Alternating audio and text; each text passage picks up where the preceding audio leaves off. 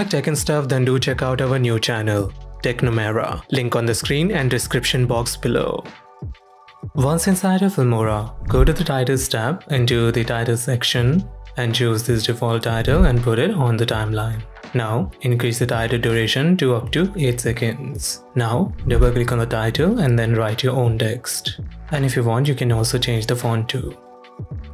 Now go to the effects tab into the filter section and now inside the distortion section and take this water ripple effect and put it above the text. Let's adjust the effect duration to same as the title. Now if I play, then you can notice that our title here is wobbling. But it is too much. So to lower it down, simply double click on the water ripple effect and now here in the settings, now remember to make the level anywhere between 10 to 30. I'm going with 17 here. And now as for the height, take it anywhere between 80 to 150. For me, I'm going with 110. Well, you can copy my settings here or you can also set the numbers as per your choice. Now if I play, then you will notice that our text now has this subtle wiggle in it. And that is exactly what we want. Okay, so this part is done. Now export this into a video with the best settings possible.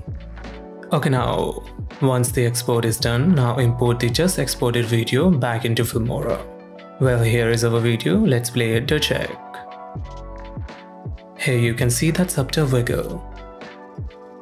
Okay, now delete this title from here and take this new video below the water ripple effect. Now right click on the video and go to its speed and duration.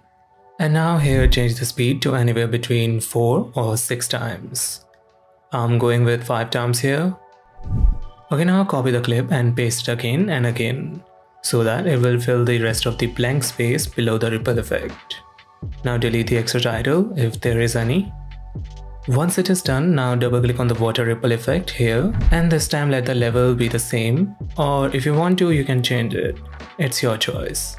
But I'm keeping it the same. But as for the height, now this time make it anywhere between 250 to 350. I'm going with a random number here, so let's say 293 for me. Now it's done. Okay, now if I play, then you will see this wiggle effect here. And now our effect is complete. Let's export it into a video. Okay, now to use this wiggle text into your clip, simply put any clip on the timeline.